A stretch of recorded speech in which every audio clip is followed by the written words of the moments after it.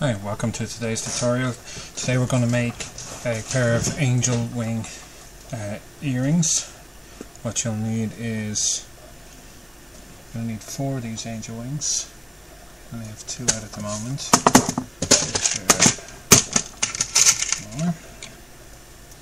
There we go. Yes, you're going to need 4 of these angel wings. Okay. Use these little silver balls if you wish. They're not a necessity for the part, I just like to use them. They're a little bit extra you can just throw on there. Okay, you're going to need 2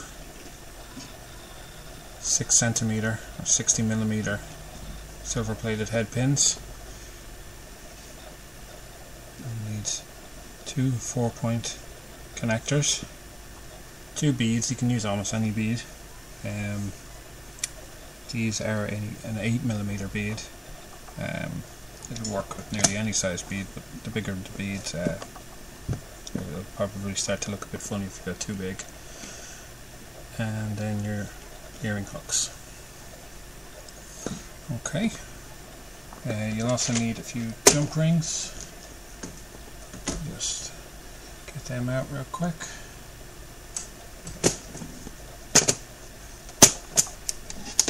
Once again, you can nearly use any size jump ring, but the smaller the better. About a 3-4mm jump ring would work for this the best, I'd say.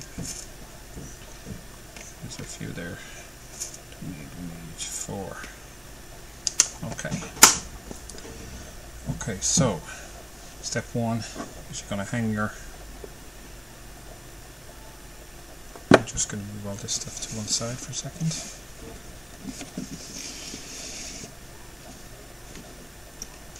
Okay, so step 1, you need one of these and your 2 wings. Okay. You need to attach the wings with a jump ring facing each other, like so.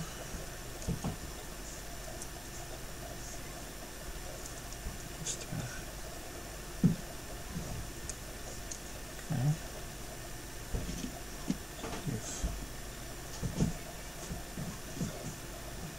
Okay.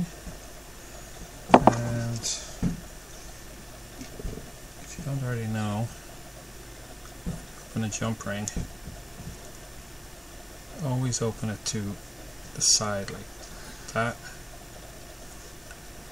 Okay. Never open it against the curve, or you'll never bend it back in the same nice smooth curve that it's already in. Okay, so you want to attach 2 angel wings. Okay, 1 on each side, facing each other like so. Okay.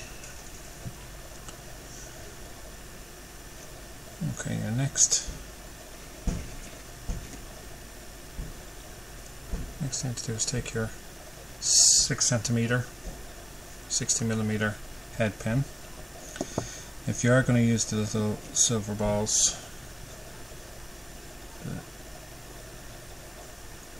what I do is I put one of them on first, then put your bead, and then a second. So you have one on top and one on the bottom, like so. Okay. Now what you want to do is you want to take this and leave it so, okay, you're going to want the bead to sit just under the wings. Okay, so you know that there is about your length that you need, but that's after the hoop. So what you want to do is maybe about the length of your thumb, a little bit less than the length of your thumb. Okay. So that's how much which you're going to end up cutting off.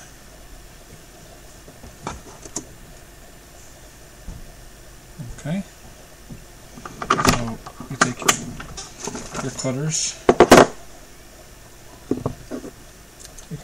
and just snip off.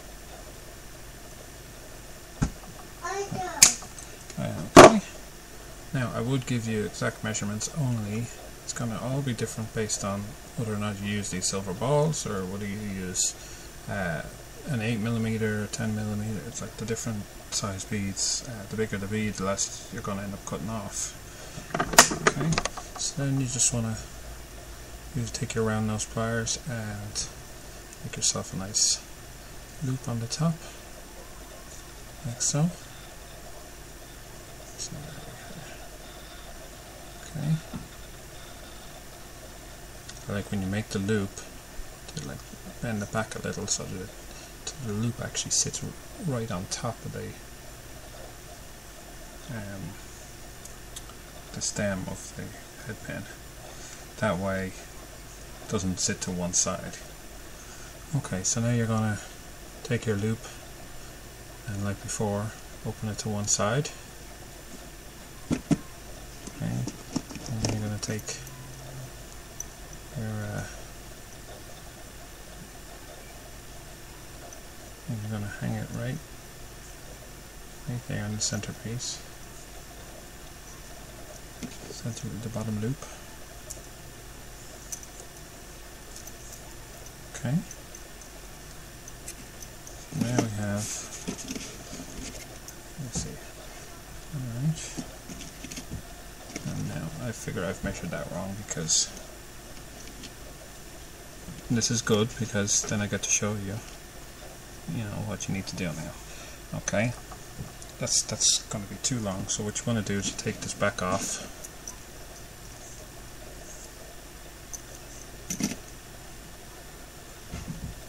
And just kind of have to use your judgment, but I reckon if you cut off the loop about here, that'll remove enough the head pin to make the difference. Okay, so then take your round nose pliers and bend with the way that the head pin was already bent. So you want to build your loop and come back again. Okay, and let's try it again. So we hang it on here.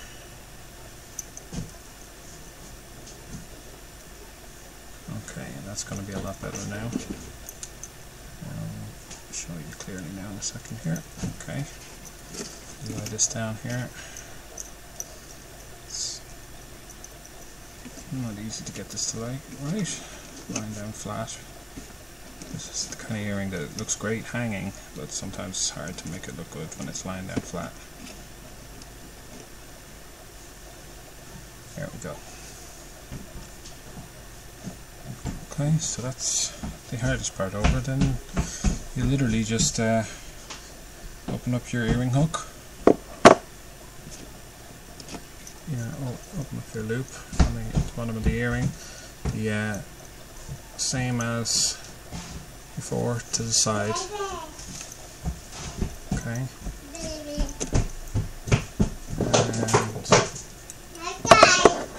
there's my daughter. Never let me make a video without getting her voice heard. Okay, so you just do this, that there. Okay, and you got your earring hook on.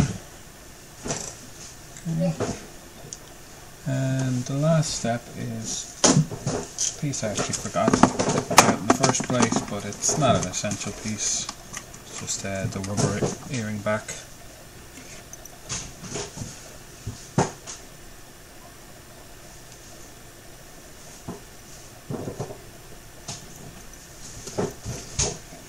Okay.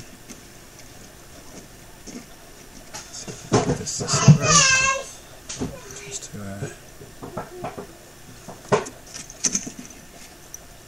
see, there we go.